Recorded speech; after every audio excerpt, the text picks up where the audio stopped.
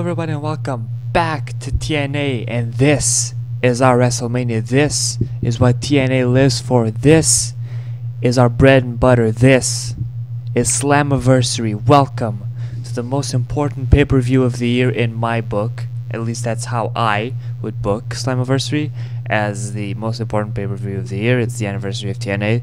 It makes sense. So Slammiversary is going to be a tricky one. A lot of title shots, a lot of egos clashing, but it should be one for the ages. We are going to, I'm going to check. Before I do that, I'm going to check to see if our finances, last money we lost month. So yeah, there's that. We are not going to spend money on that. So let's get right into this. The main attraction is CM Punk versus The Rock.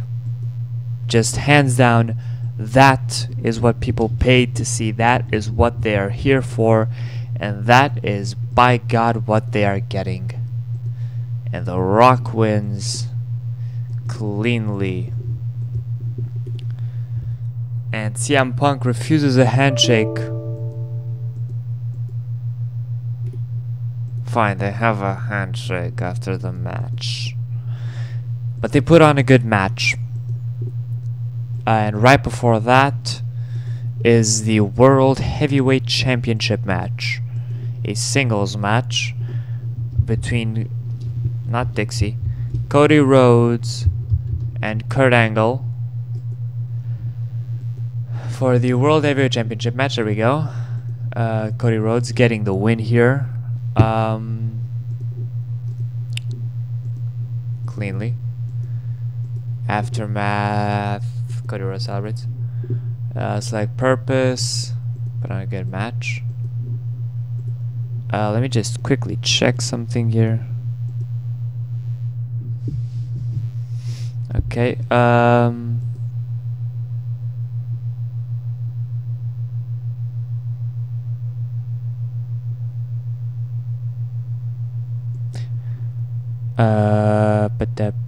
What am I doing? What am I doing here? Yeah, I have to book the X Division Championship before I forget. Hardy versus Kenta. That's right. That's a 1v1. Nope. 1v1. Right before the World Championship match, we get the X Division Championship match. Singles. Jeff Hardy getting the win over on Kenta. There we go. The title being the X Division Championship. Jeff Hardy wins by cheating. The aftermath is Jeff Hardy runs away. The purpose is to continue the feud. Right? Wrong. I need to do that all over again. Oh boy.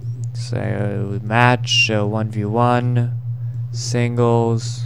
My nose is so itchy. Jeff Hardy versus Kenta for the X Division Championship. Jeff Hardy winning cleanly, no aftermath, and the feud.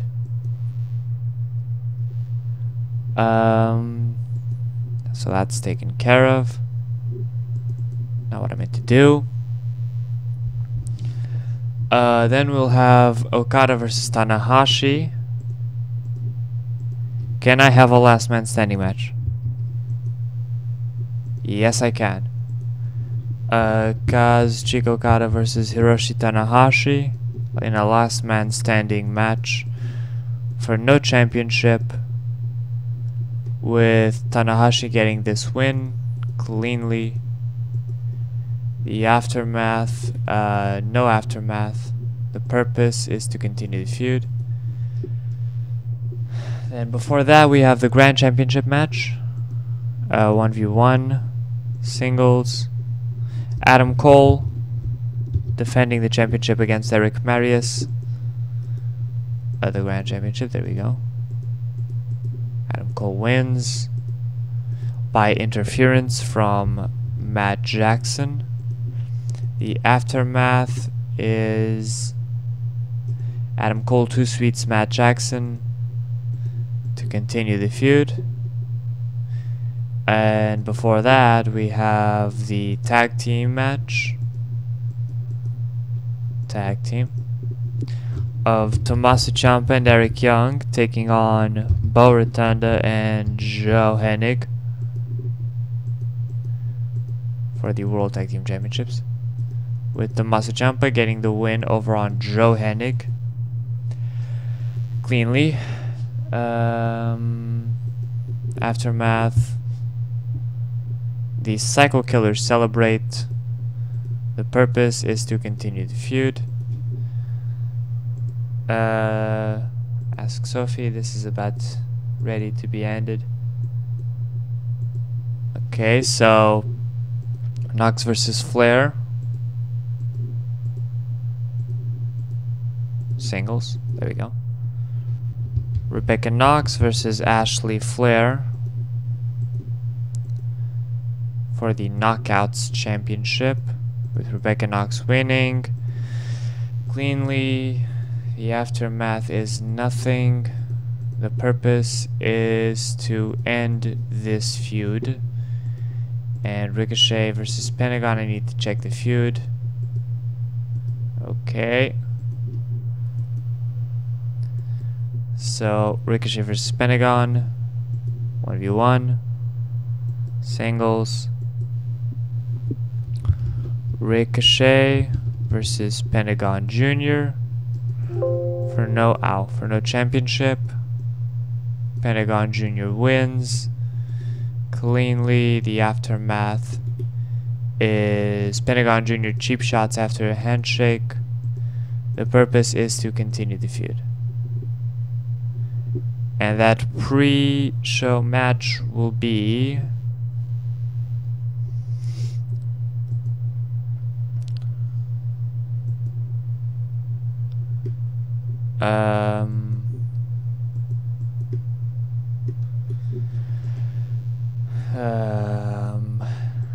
why not a cross-brand match? So we'll have a cross-brand match. It's gonna be Michael Nichols and Shane Hayes versus Brian Kendrick and TJP, and it's for no championship. And Kendrick and TJP beat Michael Nichols and Shane Hayes cleanly, no aftermath.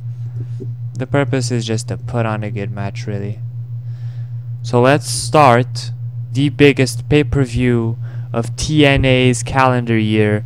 Are you ready for this? I am. Let's do this. So, the pre-show, an 80 match quality, 68 overall. The Mighty O'Neil lose to Kendrick and Perkins, and immediately, right off the bat, Explosion gets a nice lead.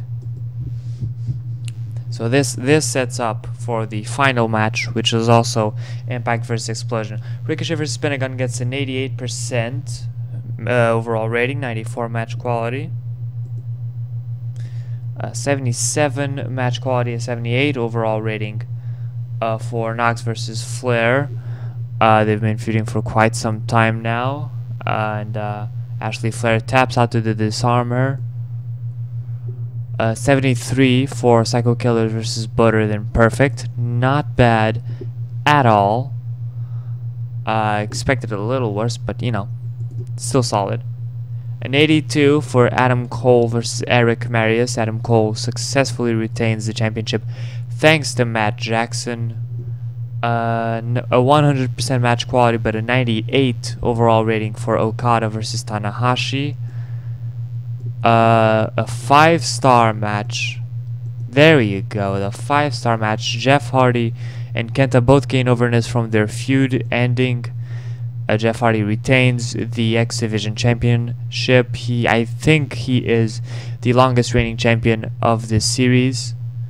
world champion, that is. The longest reigning overall champion is Adam Cole with the Grand Championship. He's about half a year, I believe. A half-year reign right now. 91 overall rating for Cody Rhodes versus Kurt Angle for the World Heavyweight Championship, and an 84 for CM Punk versus The Rock. Not a great match, but a nice crowd reaction. And this gets an 83. Oh, I was hoping for better. Probably should have built up the Rock versus Punk match with a feud, huh? I didn't want to make a feud out of non-wrestlers, though. So yeah, I think what really brought it down was Kendrick and Perkins versus TMDK, which is silly because it was the last edition. Anyway, an 83 ain't bad. I'll settle for it. Let's see our attendance. We have superior star power than ROH. They have better workers than us. We are the more professional promotion. That's neat. 3208. Okay. And they had what? 3468, 3226, and we had 660. Whoa, 6,166. Whoa, we kicked ass. Okay, so Hardy and Rebecca are happy with the way their feuds turned out. She's massively over. So 6166, that was the attendance for Slammiversary. Slammiversary 6166. Are we gonna make money? I'm doing a below average job. Oh boy. Anyway, our public image is at 34 still, so we should be fine. Anyway, that was Slammiversary. That was the biggest show of the year for TNA. It was a pretty solid show, I'll say that. I just want to quickly check overnesses, because, you know, you gotta check those. Kenta is at 84 overness, and Jeff Hardy is at 93 overness. That's ridiculous. Ashley Flair's at 76, not more over than Rebecca Knox though. So anyway, that'll do it for this episode. Thank you guys so much for watching. If you enjoyed Slammiversary, let me know in the comments below. Subscribe if you want to see more. Leave a like on this video, and I will see you in whatever I upload next. Bye.